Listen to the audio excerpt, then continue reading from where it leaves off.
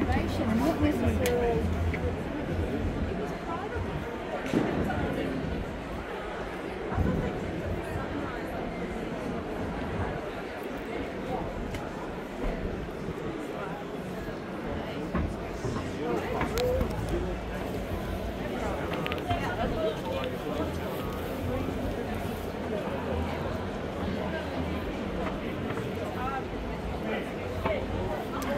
A short video for those who like transport, not just train spotting but other forms of transport. So in other words, a transport enthusiast like me instead of a train spotter.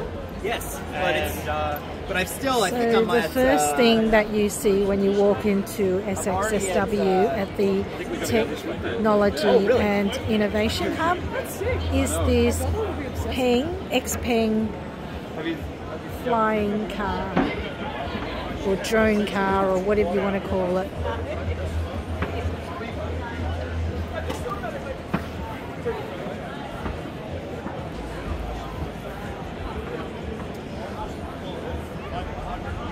Looks very futuristic, and someone actually said the seats in there are not actually very comfortable, so imagine being up in the air for say an hour, if it lasts that long, that is.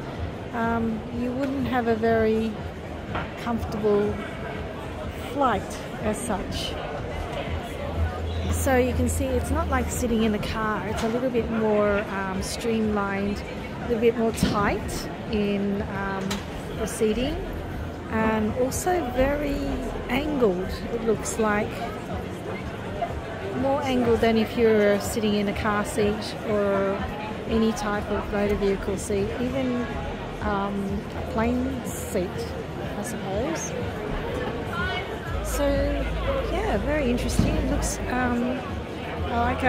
looks like a drone to me, just an oversized drone. But it also reminds me of a hybrid between a helicopter and I suppose a car, or it doesn't remind me of a seaplane or a helicopter because it doesn't have the features of both of those, but definitely reminds me of a drone, an oversized drone. I wonder how safe these are.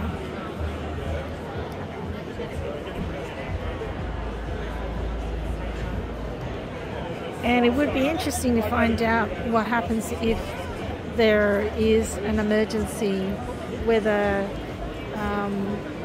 like there are life jackets or there are airbags or anything, ejector seats even. So yeah, so very interesting.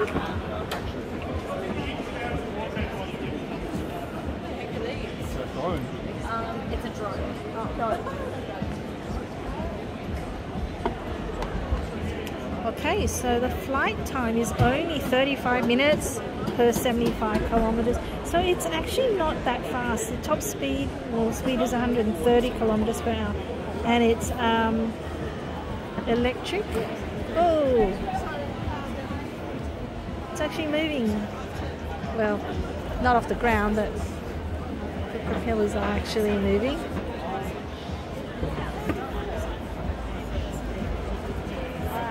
If you would call them propellers, that is.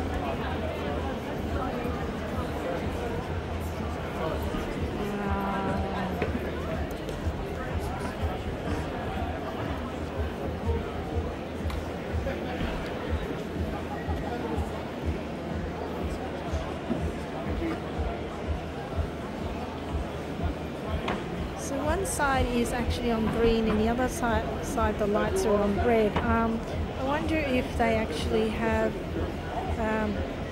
blinkers or indicators as such as well. I'm assuming they would have.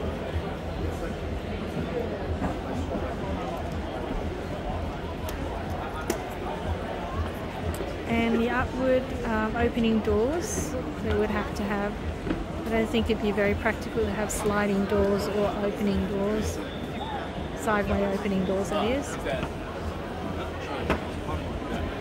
open the bonnet as well. Whoa.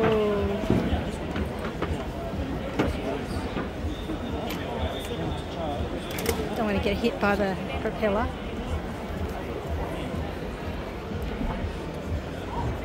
Charging port. Ah. Bonnet, like a. Can like we a, see? Yeah, jump in. Yeah. Is that just a standard charging port? Yeah, it's a CCS2, it's a Type 2. Okay. But just overseas, I think, but it's Type 2. Thank you.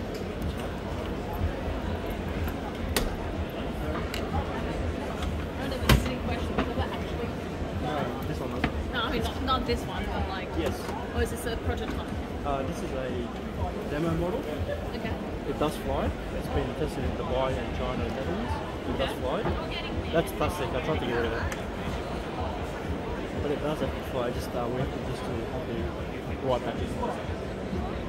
The one we have in the just like that. Are these two Australian standards? We're waiting for aviation to approve. Okay. So once they approve, then we can say yes or no.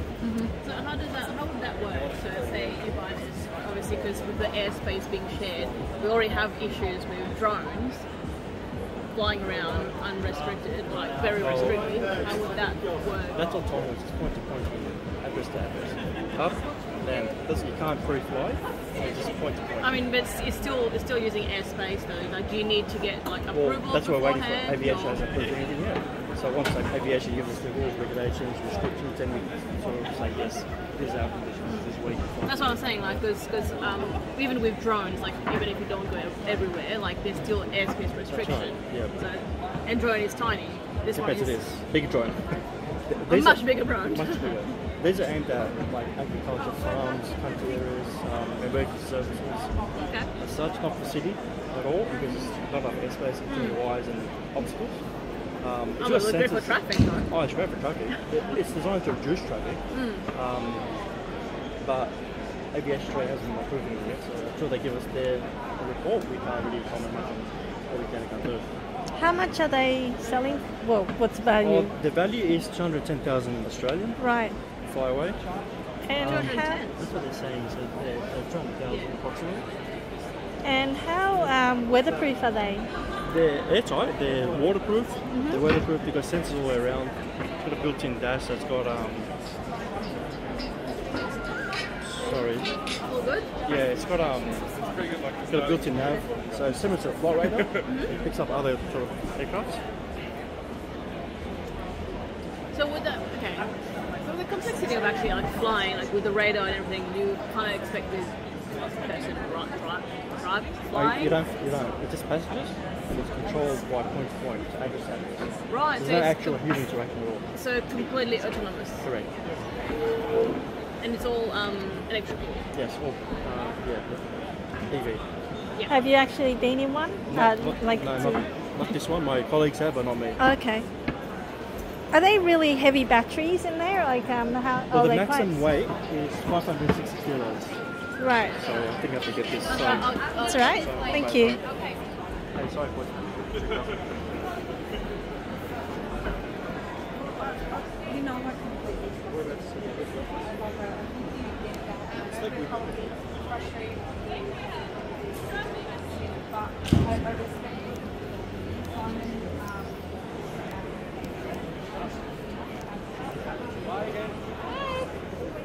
Yeah, I'm meeting it.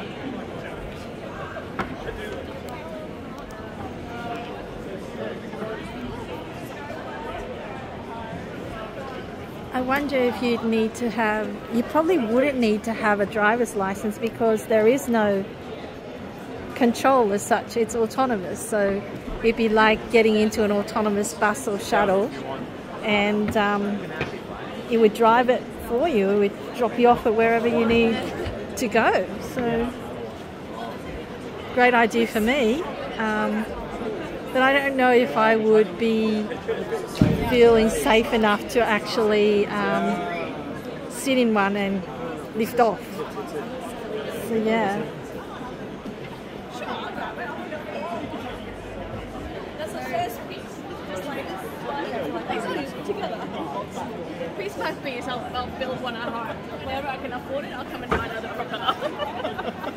What kind of a license would you need for this? We don't know yet. We're waiting for aviation to approve us. Yeah, so as we don't well. know. Yeah. We don't So know. there's nothing really. Nothing. This is just a prototype. Yeah. It'd be great. Wouldn't need a license if they don't require a license because I don't drive. We don't know. So it's all being reviewed at the moment. So Right. How far would it be from, like, obviously, like point you said from A to B, but how far can the A and B be? Either 35 minutes away or 75 kilometers away. Okay. That's the range. What are the safety features in there? Do they have airbags? They have I think there's an airbag. ejector seats? Or Or a parachute? yeah, something like life got a- jackets. It's got a built-in ballistics parachute. Okay. Oh, okay. So in case it just kind of dropped from the sky? It won't just drop, it'll float back to safety. I mean, with the ballistic, Parachute. yeah, with the parachute. That's what I'm saying. Like, that's where the whole parachute is, so you don't kind of just drop. No. Maybe just like have like, you know, glider wings that comes out. Oh, not this version. Sorry.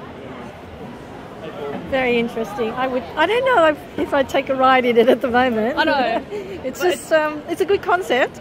I mean, it's something that they have been trying to, you know, they said that we'll have flying cars in the Yes. 2000s. Yes. It's now Yeah. 2024 and we still don't have flying cars. Imagine all the Uber drivers that will lose their jobs because they could do lots of Uber driving. Or you can have Uber drivers just buy one of them and you just go from point A to B and just pick up people. Yeah. So then you don't actually have to drive. Well, actually, Uber wanted to get rid of all their Ubers. They wanted to get all the autonomous vehicles. But the autonomous vehicles haven't appeared. They disappeared. I actually went on a ride on an autonomous Did bus. you? In Sydney. Really? Yeah, How was Lily that? Park. A bit scary? Very slow, very heavy. The battery took up a third Yeah. of the bus. It just... And I guess like safety wise as well, you can't go too fast either. No, right? it was There's, pretty safe. I felt safe in it. And there was I think they have override buttons or something, or they have someone sitting there yeah, in all the case, time. yeah. They did a mock route, and they Okay. had bus stops as well. So just open the door, get in, close the door. It was very interesting, but I haven't heard anything since. Yeah, so they probably dropped the project. Yeah, I think there's probably a lot more work to do with autonomous driving, I think. That's interesting. Because I think with people, I feel like it either has to be all of them to be autonomous to kind of make it safe and viable, Yeah. or like, you know, in very specific scenarios to have them or places. Because I just feel like having a mix of autonomous and, you know, drivers is just like a recipe for disaster. Yeah. Yeah, but I like the design of it. I know, that's kind of cool. Very cool, very space age. But apparently someone got in and sat in the seats and said, "Oh, this is so uncomfortable," because it's really tilted, Yeah. and it's not that padded. It looks worse than sitting on an aircraft seat. Well, it's like, it actually looks like a jump seat for the Yeah, aircraft.